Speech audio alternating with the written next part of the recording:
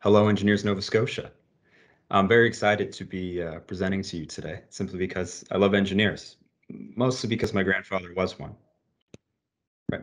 He graduated from what is now called Dow Engineering, worked in the field for about 4 or 5 years, until he discovered what is the ninth wonder of the world, which is compounding interest. Right. He figured out he got the itch for investing, and he found out that his money can work as hard as he does. Right. He decided to move on to a more business lifestyle when he took a Master's of Business Administration up at Western. Then he started in the field as a financial advisor. Right? So much like myself, my father got to experience firsthand what it was like to have a financial professional in the house. Right? Every other evening, they would have what he would call open discussions about money, but really they were lectures about how to properly financial plan for the future. Right? And me and my father both became living, breathing proof that a financial plan can actually impact the ones that you love for the better in the future. Right. Beth mentioned that I went to Acadia University, and it was great because I got to go to the university that I wanted to go to because my parents had a strong, proper financial plan put in place. So I never had to worry about whether or not I could afford to go to the university. Right. They took advantage of the formula, which is super basic, which is compounding interest, right? The one that my grandfather, he didn't discover it, but he sure as hell loves it.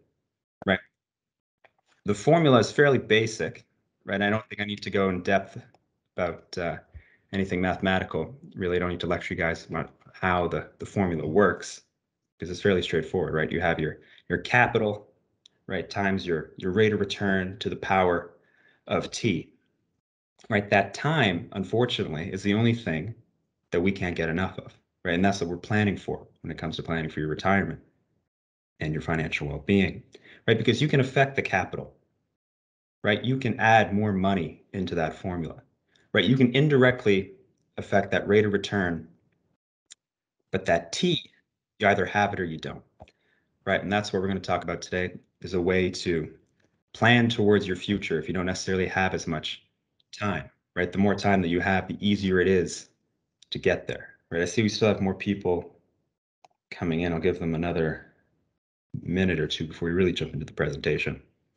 Right, before we get going, there's a few things I have to go over, right, for not more compliance, but really just for a broader message. It's that a lot of the ideas we're going to be discussing today are ideas that I hope any financial professional would share with you.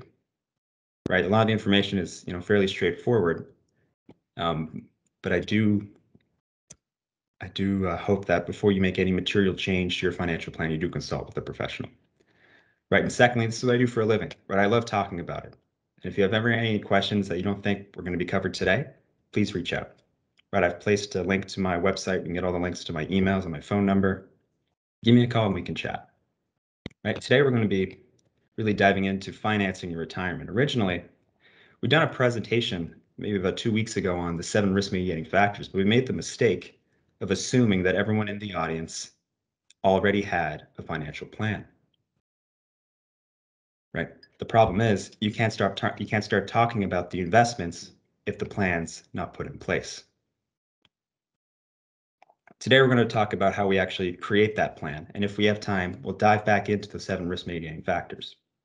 Right. Today's presentation is really divided up into 4 sections, but we're going to focus on 3. Right. Because this presentation, it's a lunch and learn. Right. It's for your improvement of your own personal financial knowledge. Right. And if we have, so we're going to talk about determining your goals, right? How we actually build towards your retirement, and then some tips and tricks to maximizing your savings. We have time after questions. I'll talk about all the great things that IG can do for you. But if we don't, we'll really, hopefully, the bulk of the presentation will be about these goals, right? These themes, they're fairly straightforward, in some cases even self-explanatory. But taking on this kind of challenge alone, especially given the impact it can have on your life, could be a daunting task, right? And I can't stress enough how important it is that you make sure you get the expert help when it comes to coming up with building your retirement income strategy. Now, it's riveting stuff here. The retirement income planning process, it's not linear, right? It's an ongoing process, and you can jump in at any single point, right? The process is meant to be ongoing and should be reviewed regularly, right? Let's start at the top. Calculating your retirement income. Once again, fairly straightforward. How much money are you going to have in retirement? Do you know if you're going to be able to do all the things that you want to do, right? Then you estimate how much everything's going to cost. Fairly straightforward. You determine that there is a gap, right? And what do? You calculate that withdrawal rate and determine the income longevity, right? Let's call these steps 4 and 5. They work very closely together because not having a proper strategy put in place, you can quickly deplete your entire retirement savings, right? Then after you've gone all through these 5 steps, you select the appropriate product and planning alternatives, right? Then you continually monitor and adjust your plan regularly, because if this last year was not a perfect example of not necessarily knowing what's around the corner, I don't know what is, right? And ensuring that your plan is stress tested and able to adapt to the ongoing changing environment of our ever-changing world. You need to have that prepared and ready for the best and for the worst case. Right, let's talk about determining your retirement goals. Right, for years now, financial advisors have used a general rule of thumb that Canadians will require approximately 70% of their pre-retirement income to maintain their current standard of living. However, today that's not necessarily the case, right? Whether it's higher expectations or simply an increased cost of living, and the fact that Canadians are living longer and experiencing much longer retirements, that figure should be closer to 80. And really, if you plan to travel the world and not just live in your home quietly for the rest of your life, that number can reach higher than 100% of that pre-retirement income, right? You know, every plan is unique, right? Let's take a look at what we can do to make sure these figures and these numbers work for you, right? Most commonly asked questions from 2 very distinct groups are the following, right? And there's a pretty solid line in the sand to divide it up, whether you are currently retired or you're approaching retirement, right? Whether you're first year on the job or last year, you're either retired or you're not, right? The most commonly asked question for people approaching retirement is, how much money do I need to retire?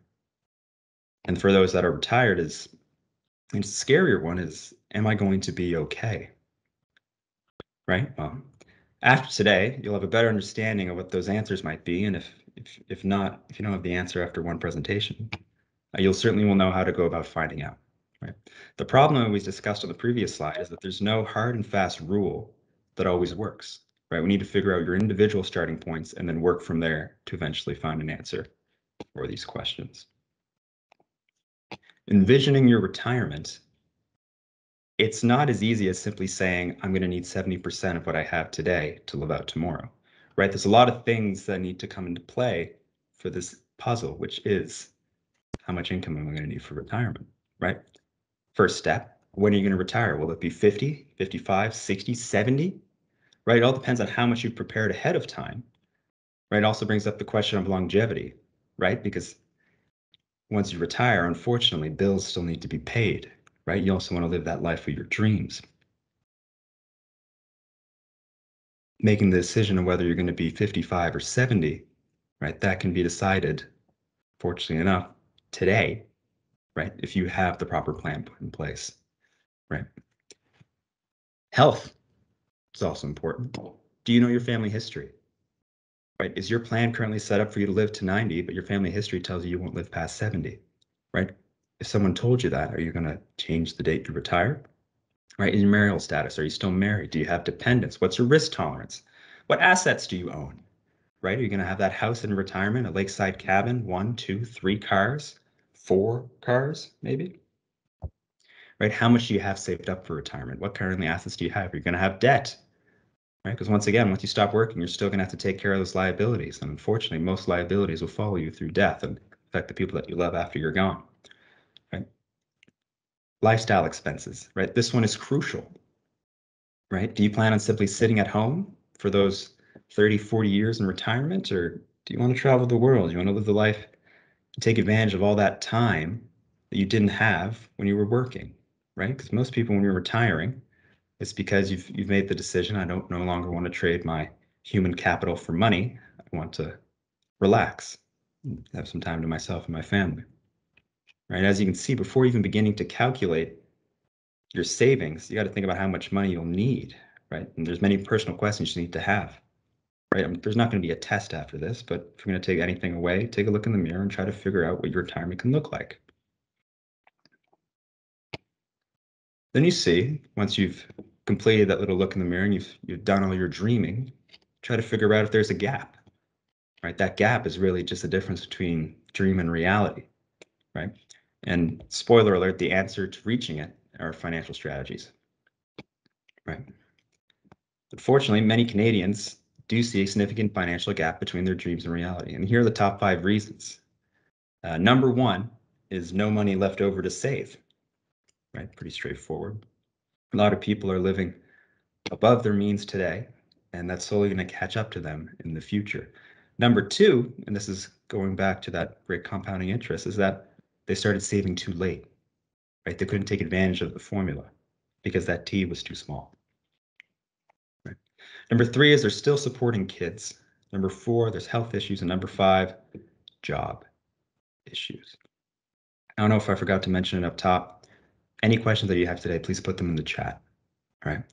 At the end of each section, we'll review them. And if the question isn't going to be answered in the next part of the presentation, I'll address them right away. Otherwise, we'll wait to the end and we'll have an extended question period. Back to the presentation. So how do you close that gap, right? You'll work with a professional to identify an alternative strategy to apply to your situation, right?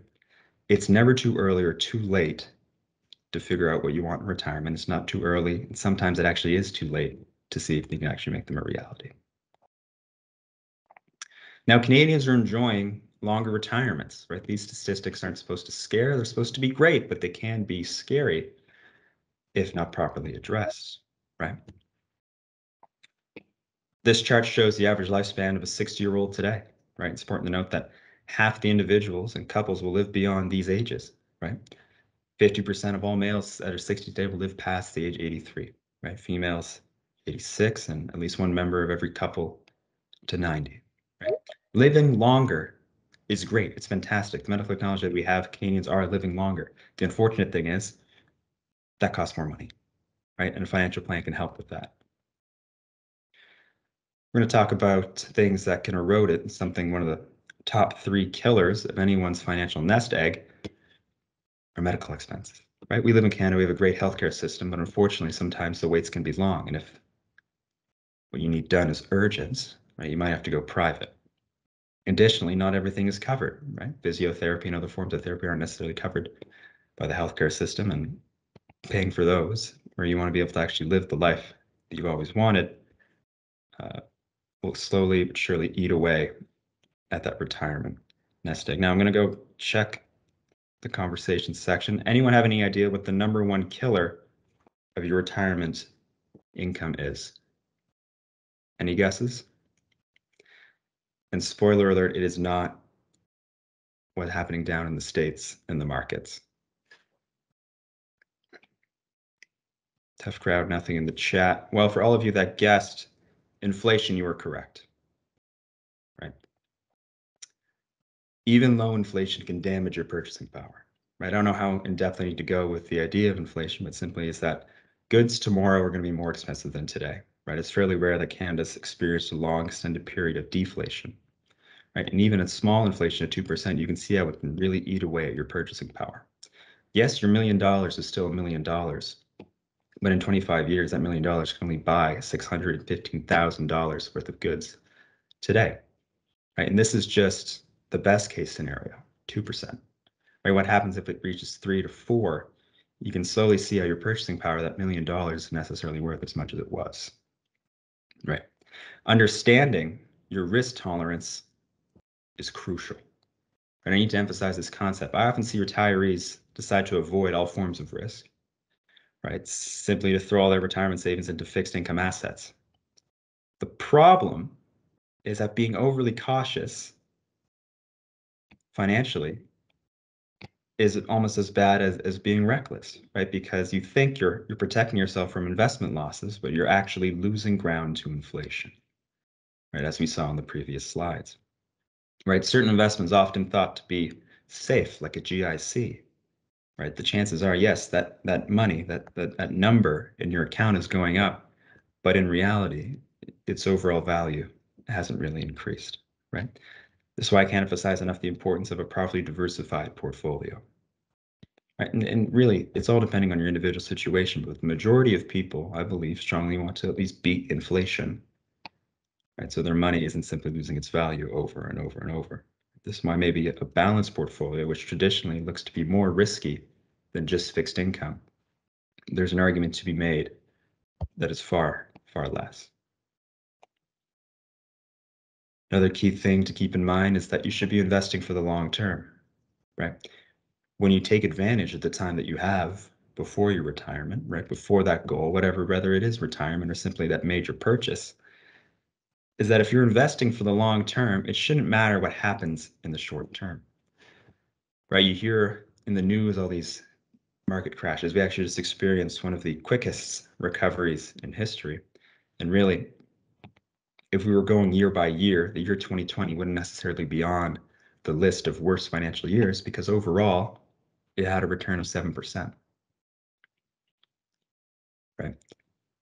Following a crash, historically speaking, except for 1 year, the markets were up significantly, right? Exceeding long-term expectations. Many of the strongest returns in the markets occurred in periods immediately following a sharp decline in equity markets, right? The moral of the story is don't let your emotions take over, stick to a plan, right? Without a plan, it's way too easy to take your money out at the bottom without realizing that you're actually there. Right? Now, also, investing for the long term doesn't preclude having a short and medium term strategy, right? The value of working with an investment professional is that you can have different accounts, you can have different strategies set up for your short and long term goals. Another killer of your retirement savings beside inflation is not properly planning for the correct withdrawal rate, right? The withdrawal rate can make a big impact on your retirement, right? Just look at the difference between a withdrawal rate of 6 and 5%, right? 6%, your money right there, anything higher than it, that's you outliving your money, right? 6%, there could be an argument that if you've lived 42 years in retirement, that's great, where you didn't have to think about your money.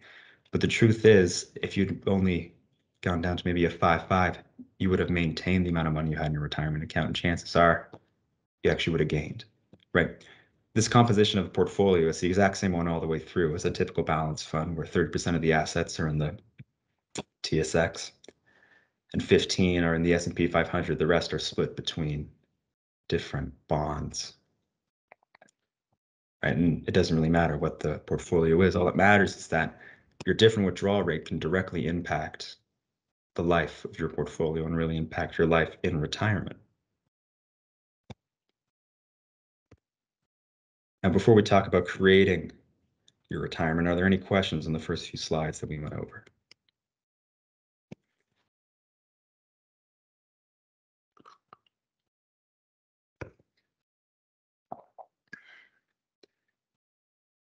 That's very specific. I'll touch some more on that near at the end, right? Hopefully we will answer that in the next few slides. Right? We'll talk about creating your retirement income, right? Considering the income sources to plan efficiently. Now, this is where most of the income is coming for most Canadians. Now, trust me, there's many more than you think, and once you've gone through them all, you quickly realize that it's imperative to help make sure they all work together and intertwine, because otherwise you'll likely be stuck paying more taxes than necessary. Right. So there's two different types. You got your guaranteed and your asset-based. First, on the guaranteed side, you have CPP. Right. I don't know how in depth I'll need to go with the Canadian Pension Plan. I'm sure you've all heard of it, right? Because the moment you've received your first paycheck, a portion was automatically deducted and pooled into a pension fund that every working Canadian gets access to when they eventually apply for it. Right. Quick things you need to know is that it provides monthly income, right? You're entitled and is based on your past contributions and the length of your contribution period. Something that not a lot of people know, though, is that you actually have to apply to it, and also all the benefits are taxable. Then we have OAS, right? Old age security, right? Something that you don't directly pay into, but you kind of do because it comes directly from the government of Canada's tax revenue, right? Old age tends to kick in around age 65. The thing is, it is income tested. So beware of clawback, right? Without a proper plan, there's a chance you won't be getting the full benefit from the old age security. Then we have your employer sponsored programs, and we come to our last guaranteed income, which is your defined benefit plan, right? I wonder if I were to poll everyone in the audience, how many people actually know what their entitlement is going to be when the day they retire, right? The people with the guaranteed income, they probably have a better idea versus the people with defined contribution plans. And this isn't a shot at the employers. It's just that as an employee, you should take the time to read what your benefits are going to be, right? And figure out if those benefits are going to cover what you're required or what you want to spend when it comes to retirement. I don't know how much I need to touch on DB plans, right? There's usually a combination of the length of service, right? Your average salary. And additionally, there's also a plan formula that brings it all together. And then for defined contribution, well, that's asset-based income, right? There's the amount that you put in every month.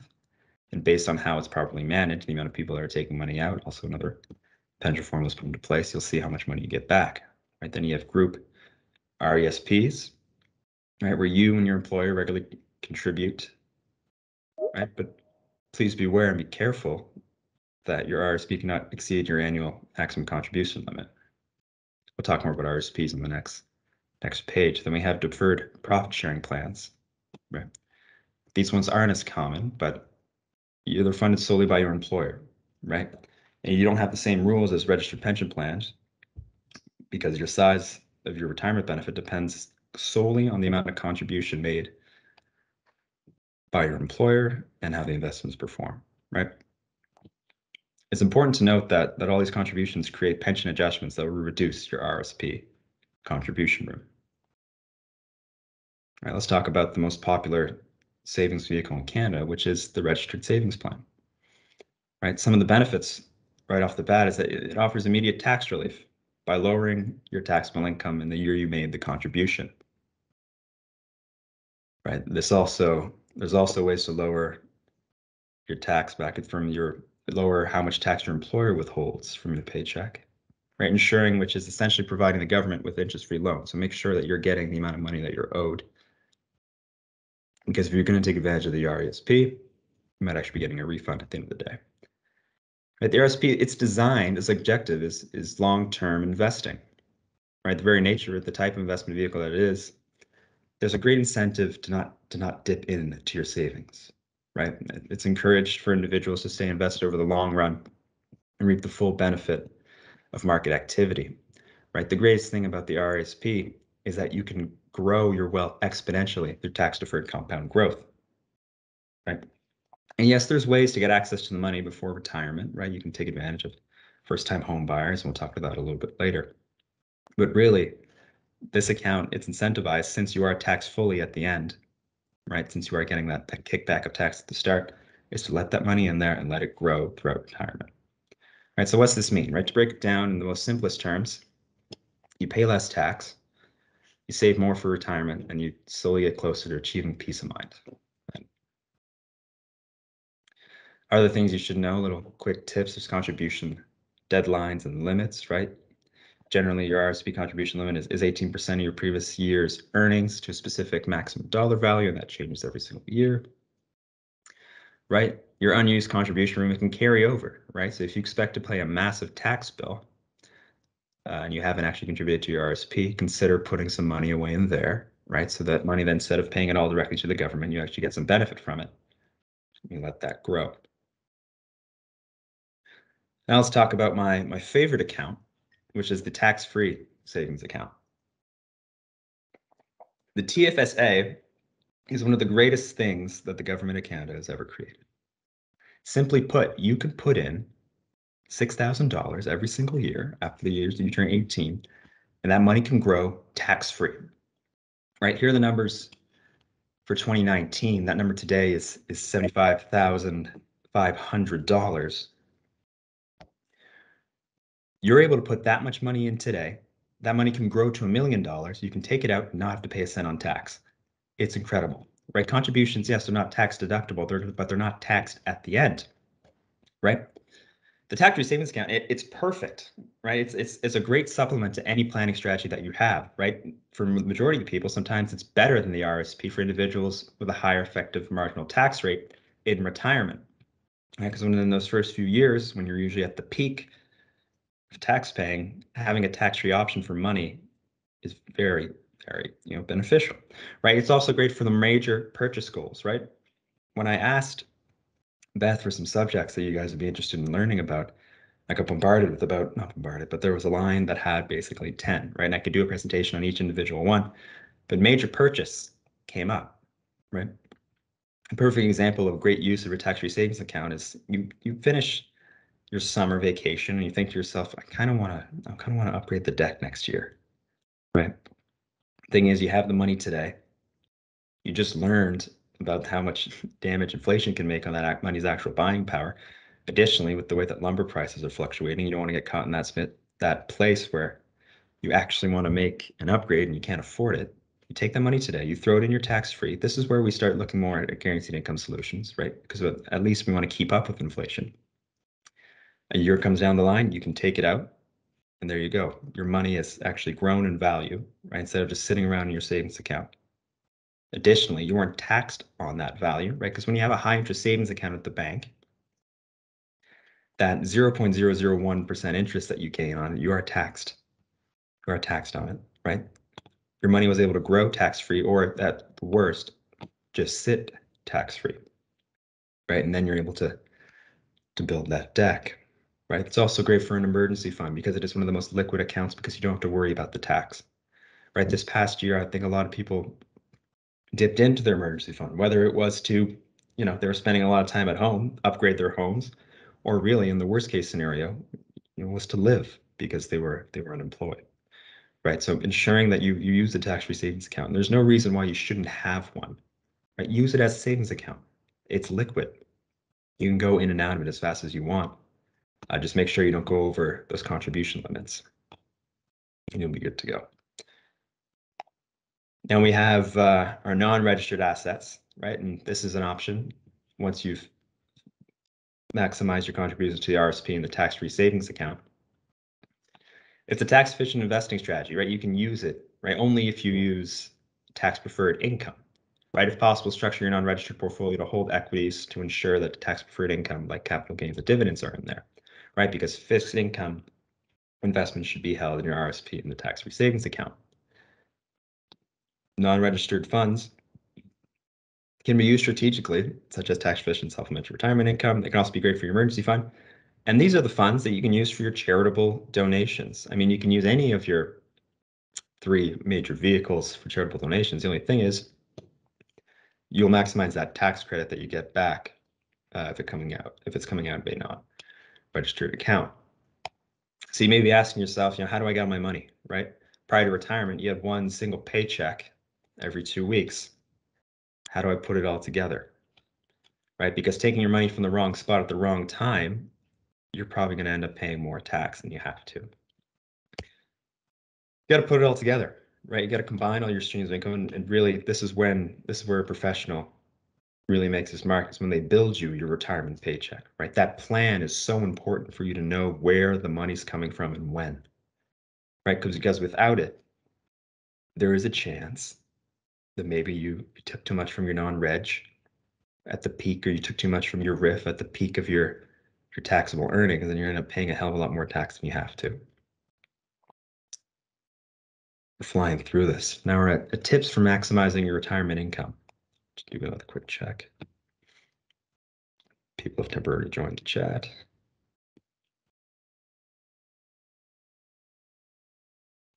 All right, check back at the end. All right, let's talk about tips to maximizing your retirement income. Right, these are some tips and tricks that I hope every financial advisor would share with you when it comes to maximizing your plan once you get closer and closer to retirement. Right, this one's really straightforward. Right, contribute early. Right, many Canadians wait until the RSP deadline each year to make their annual contribution, and they may be leaving a possible increase in investment returns on the table. Right, it's fairly straightforward. This is based off 20 years with earnings. If you just simply throw it into a balanced fund, right, a conservative return of 4.75% over the past 20 years. The difference in growth comes from when they actually made the contribution. right? The first group here contributed $10,000 every year on the March 1st deadline, right, after the end of the taxation year for 20 years. Right? They waited right to the last moment. Right? The second group here decided to split up their $10,000 into monthly installments of $833. Right?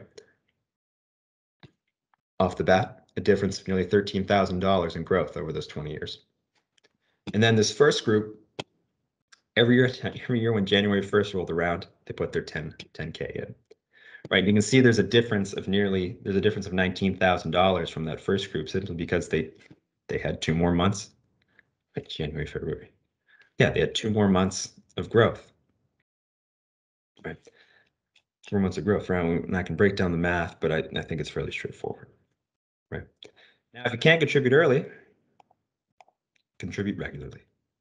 Right, managing volatility through dollar cost averaging is one of the best ways to fully experience that compounding growth factor and consistently putting money away. Right, the idea is when the markets are high, you're buying into what you believe in. When the markets are low, you're getting them cheap. Nevertheless, you're continuously putting money in. Right, over time, the value of your investment is going to be greater because you're taking full advantage of that time in the market, which means you're taking more advantage of that T in the compound growth formula, regardless of when you're buying the capital or when you're buying the investments. The important thing is that you're putting the money in. Right? This one's pretty self-explanatory. Also makes a lot of sense and reinforces the idea that your plan should be regularly reviewed. As your earnings increase, plan to save more. Right? As your lifestyle changes, make sure that your lifestyle after you retire will be able to increase as well. Right? If you're contributing $250 per month when you're making 50K, increase that to 500 when you're making 100K. Right? Pretty self-explanatory. Consider income splitting prior to age 65. Right? And here's something that not a lot of people tend to think about. Right? Is that many people question the need for spousal RSPs, right? Some people actually get spooked. They say, I don't want to save with my spouse. This is my money that I've earned.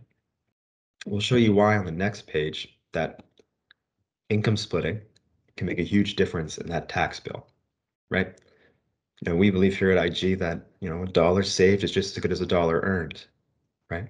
If we can get you 5% on your investments, but you save 10% on your tax bill, right? Some people might see it as an equal, but that's a 50% overall gain to your net worth. Right? Here's an example, right? These are Ontario figures, but we all live in a progressive income tax system where the tax increases the higher income levels. In this example, you'll see that, well, first option, one spouse, the couple needs $60,000 for the year, right? First option is the first spouse takes out 50K at an average tax rate of 20,000, right? And this example holds even truer for Nova Scotia since we have one of the least favorable tax rates in the country, right? You can see that at nearly 20%, the retirement income is $48,030. Now, if they were to split income, right, take advantage of a spousal RESP, right, you can see that instead of simply taking it all out and experiencing a higher rate, you could take 40, and then your spouse could take 20 out of the spousal RESP, seeing an increase of nearly $4,000. Right, $4,000 is a solid chunk of change, and if you're doing that consistently throughout your retirement, you can see fairly quickly how the tax savings pile up. Tip number 6, diversify your portfolio. Right, we talked about it earlier, talked about the importance that, in the past when people thought we're playing it safe, really you're actually hurting yourself in the long run because playing it safe can outrun inflation, right?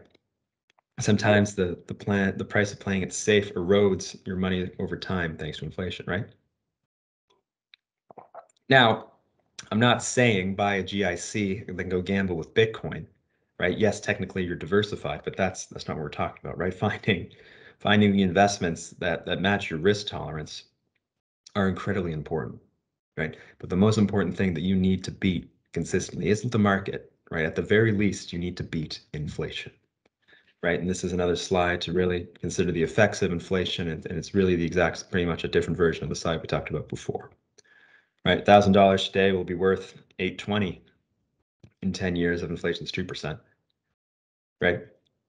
And now if in 30 years if inflation is 4%, it'll be worth $308, right? Let's hope that we don't ever experience inflation of that rate, but this is just to really emphasize the importance of making your money work for you. Number 8 is resist dipping into your savings, right? You see fairly quickly here the impact that, even just a withdrawal of $10,000 could have on your long-term value, right? Now this is all assuming a balanced fund with a rate of return of 4.75%, right? But if dipping into your savings, if you need the money, you need the money, right? But resist not doing it, right? Because you can see over time how much value you're missing out on. Invest with tax efficiency, right? Tax efficiency, it's something that a lot of people don't really think about, right?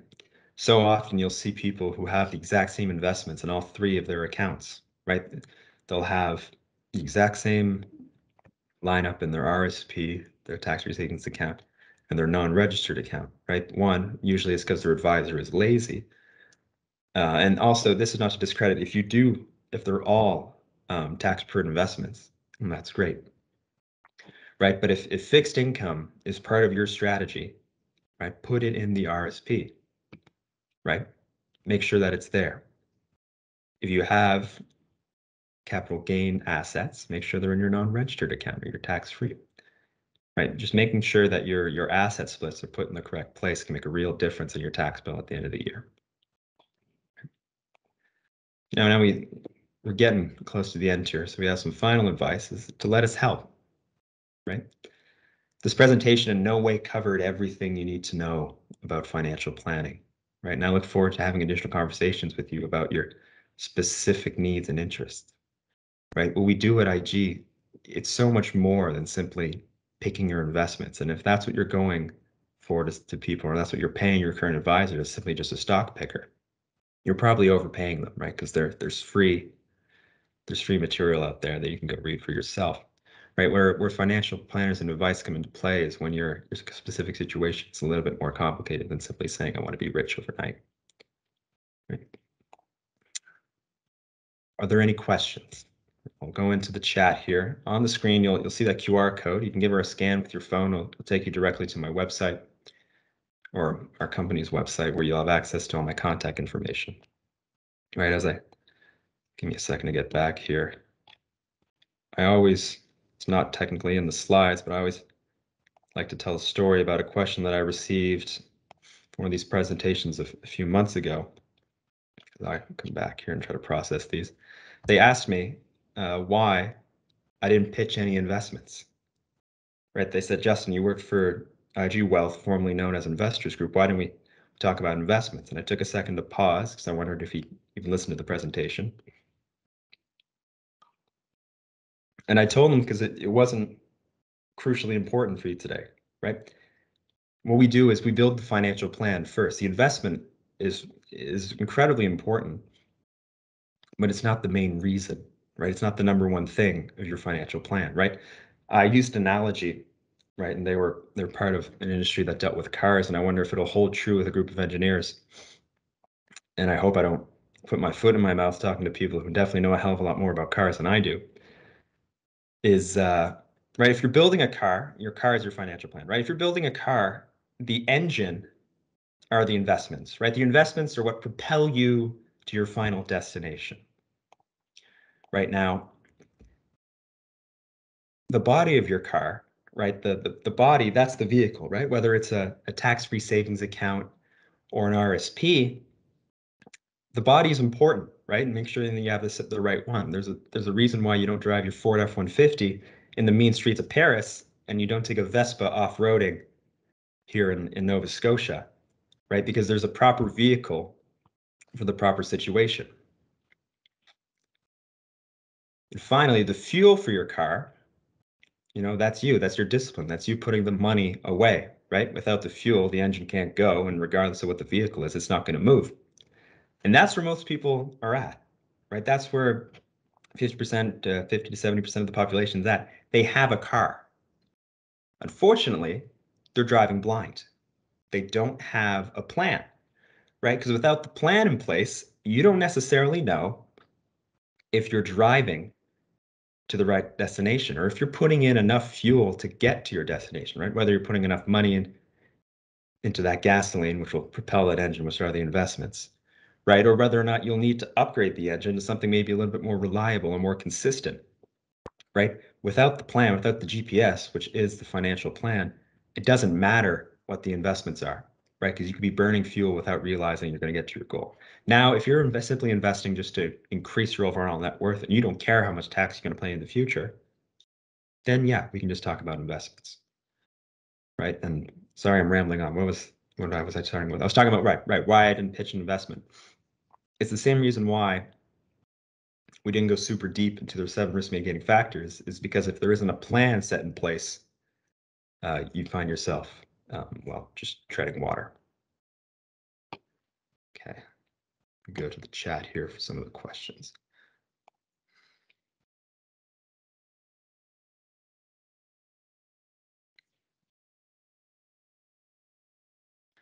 All right, Jonah, right? Jonah's asking, if you get a large sum of money once a year, like a bonus, is there any point of spreading this over time for dollar cost averaging, or just investing as soon as you have it?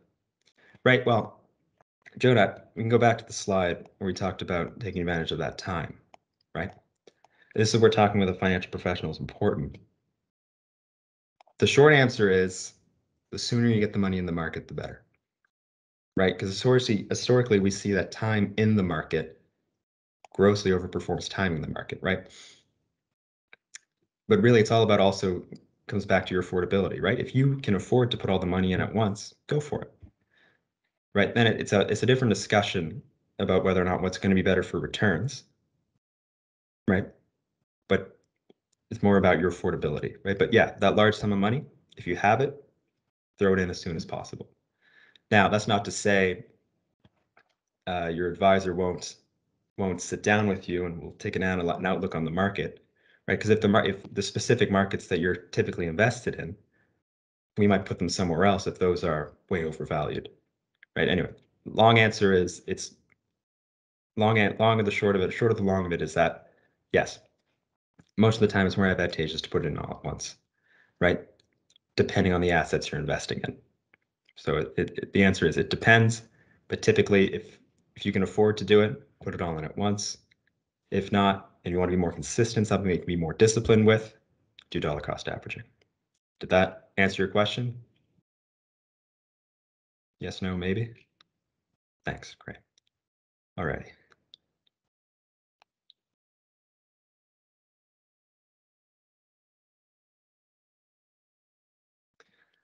Now I'll go into would you allocate additional funds between mortgage debt, TFSA, and RESP? All right, we have a question here from N42 at Defense 365. Sorry if I don't know if I can pronounce the name correctly. Right, it goes based on return. How would you allocate additional funds between mortgage, debt, TFSA, and the RSP?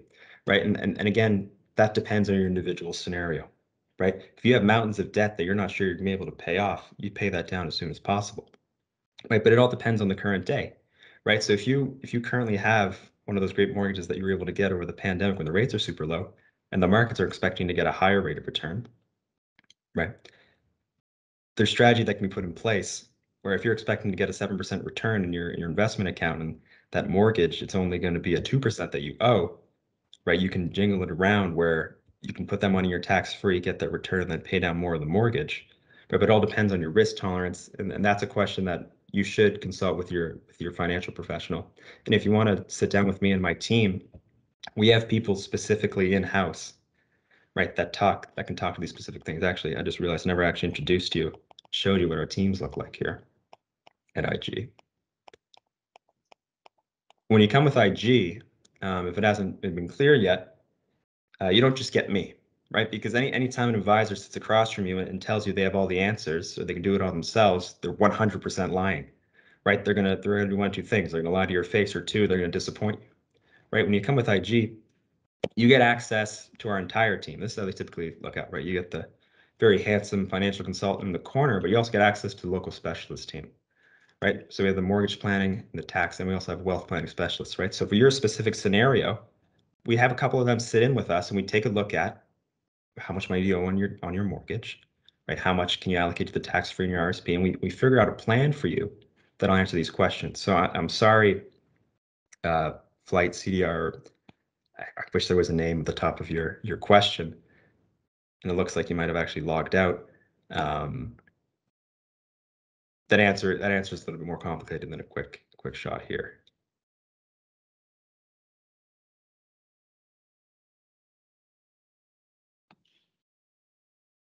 Alan, that's a great question. Yes, I would talk to. I would consider utilizing the first-time home buyers, right? Now, for 90% of Canadians, it makes sense, right? And we talked about earlier how when you're taking money out of your account, right, you can see the impacts of what it is in the long term, but you're financing your home, which is for the majority of people the largest investment they ever make, right? Are you looking for? Would you consider utilizing RSP first-time home buyers? Well, really, okay, yeah, Alan, you do a mix of both, right? Yeah, the first-time home buyers, it's great, right? You can take up to $35,000 from your RSP savings, $70,000 if you're a couple, right, to help finance the down payment on your home, right?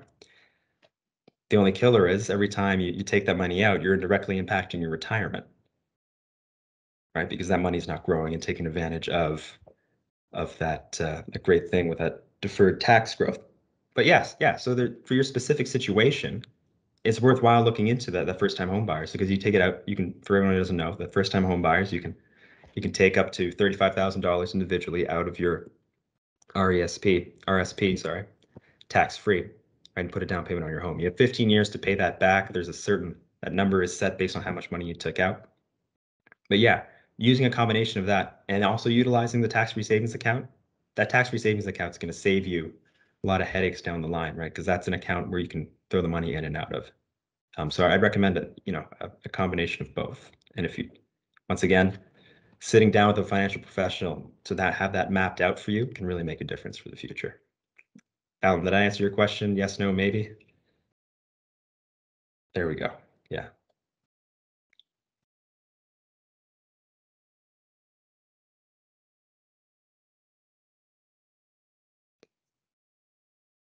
Michael has a question about fees, right? And that all depends on the advisor. Now, what we do at IG, and I can't speak to people who do fee-based based off time, right? We do it based off percentage of assets, right? And when it makes sense is really, when you can't do it yourself, right? And that's not a challenge to anyone, right? Because what tends to happen is the time, right? That utility that you get out of speaking with an advisor.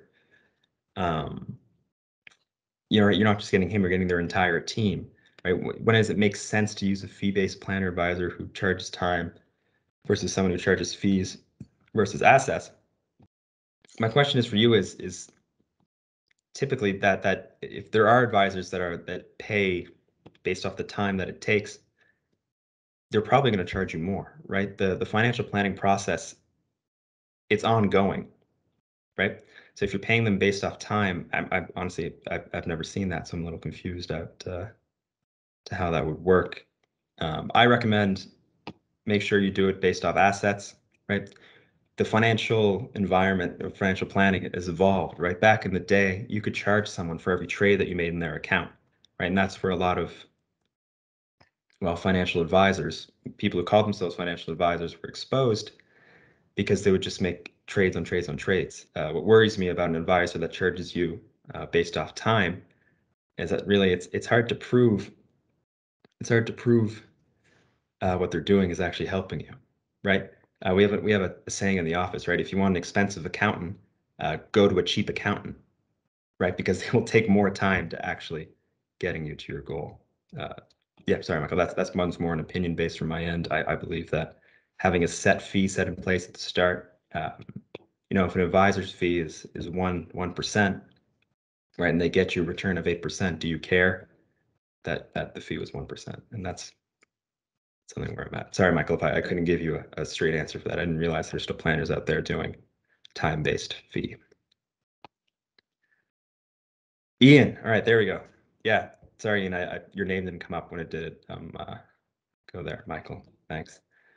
Well, any last questions for me today? Right, I don't want to take up more of your time. Time's incredibly important. Right, we still have about 6 minutes. I can show you briefly. I'll give you a quick pitch on why IG Wealth Management is where you should spend your time. Right, we've been inspiring Canadians for over 90 years. Right, 1 second, check one more time this last question. There we go. Right, we're all across Canada. A lot of people don't know about our sheer size, and the reason why I talked about how big we are is we're uniquely positioned in the Canadian marketplace within house to find a solution that can help every single one of our clients. Right, our sheer size also helps us when it comes to partnering with the highest quality of global asset managers. Right, us, like everyone else, is that we can literally work with anyone. Right, we figured out fairly quickly, and we took some looking in the mirror to figure out that there are people better in the world at individually managing your money, right? So we charge it all out of house, right? Some of these companies you might recognize. There's BlackRock, and then there's JP Morgan, which JP Morgan wouldn't even give you a sniff unless you had $5 to $10 million to the door.